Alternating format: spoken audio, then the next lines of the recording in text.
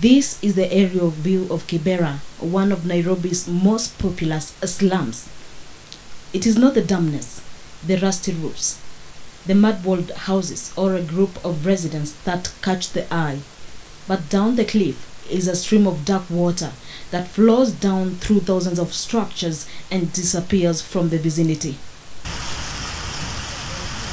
It is an open sewer crossing several villages including Kisumu Ndogo, Lindi, Siranga, Soweto, Makina, Kianda, Mashimoni and Laini Saba. The sewage finally ends up in Nairobi Dam, some kilometers away. This is despite the fact that the dam was built for recreational purposes.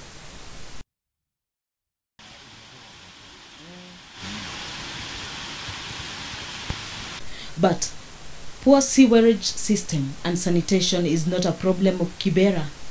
Urban slums lack sewerage facilities according to the Water Services Regulatory Board and depend on informal service providers for sewage services.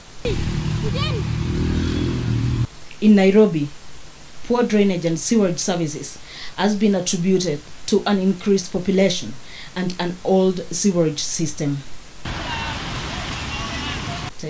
While it is common for sewers to burst during rainy season, management of sewage, especially in urban areas, is a big problem.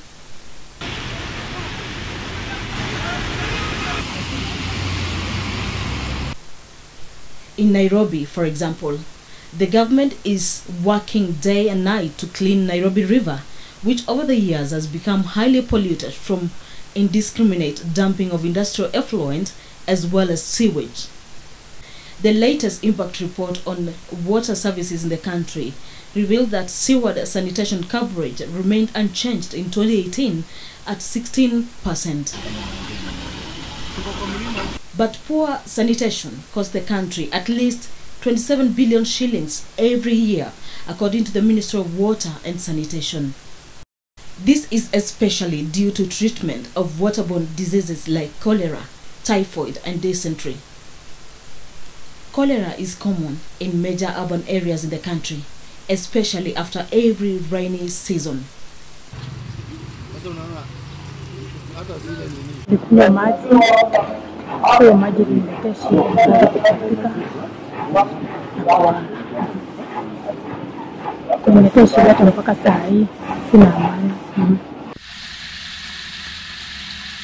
After kukunywa tulipigia tukaambiwa tusitumie maji ati imechanganyika na sewage, na mimi nilikuwa nishakunywa already na effect.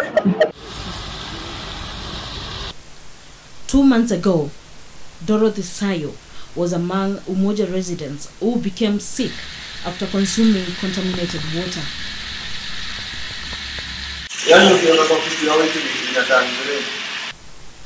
This was after sewage mixed with clean drinking water in Umoja estate of Nairobi. But sewage is not all that bad if it can be contained properly. So this is human waste after we have done carbonization. It's very safe now, without any pathogen. In Nakuru, sewage treatment has been commercialized. Fecal sludge is usually harvested in a decentralized sewage treatment plant and used to make briquettes for home and industrial purposes. This consequently keeps the environment clean, unlike before when sewage would be dumped anywhere. Tunaona kwa miaka mitano tunataka tuwe tukiproduce kama ton 150 kwa mwezi.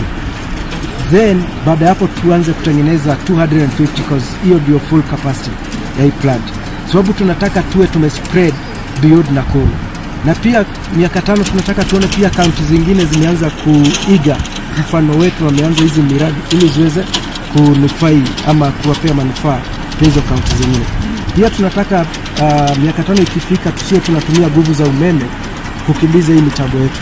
Tunataka, sababu tuko na a lot of sludge, tunaweza tengeneza ile methane gas, tunaweza generate electricity, tuweze kuuza hata hiyo electricity kwa the national grid na pia kuendesha hizi mitambo zetu. Ni vipi ambavyo tunaweza kutumia maji ya sewage na vile ambavyo tunaweza kusaidia miji mikuu ambayo inapata idadi ya watu zaidi ya vile ambavyo tulikuwa tumepangilia. Hapa tumeona miradi miwili. Mradi wa kwanza ni yule decentralized plant, kuonyesha kuwa maji ya sewage inaweza kusafishwa kwa kutumia nusu eka, na hakuna harufu ambayo inatoka pale, ni safi, mambo yote yanafanyika chini, na maji ikitoka upande ule mwingine kama imesafishwa, hayo maji ni masafi na yanaweza kurudi kwa mto.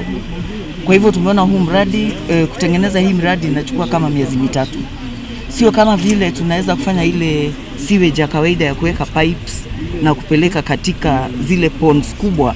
Hiyo miradi inachukua miaka 2, miaka 3. Lakini huu mradi unachukua kama miezi mitatu na tunapata suluhu. Kwa hivyo tukiwa na hizi plants ndogo ndogo katika hizi miji ambazo ziko na watu wengi, tunaweza suluhisha mambo ya sewage, iwache kwenda kwa mito, iingie, isafishwe, maji isafishwe, ndio maji yakirudi katika mto, hayo maji yako masafi. Vile vile tumeweza kuona maji ya sewage sio maji ya kutupwa. Kwa hivyo tunataka kuhimiza ili wenzetu wengine katika county governments zingine waweze kuiga huu mfano, na wao pia katika hizi county zingine, tukiwa na county 47 zote zikiwa na miradi kama hii, nafikiri tunaweza kuokoa miti mingi sana. That's longer, almost 3 times longer than the other channel. But the advantage of this shape, the way it has been formed, it will burn in layers. Like whatever appears like it has burned, if I get something to scratch the top layer, you see I have Kibera. It's a new thing. Yeah, so it burns in layers until the inner is reached. So it will take almost 3 hours before it's fully consumed. With the normal charcoal for 5 minutes, it's consumed. So this one, when you are ready, you don't have to keep on removing the box to one more time. One simple batch is enough. It will break. So that's the only difference and disadvantage of briquettes. Only that one. You cannot use it the following day. And that's why we usually train people. You just load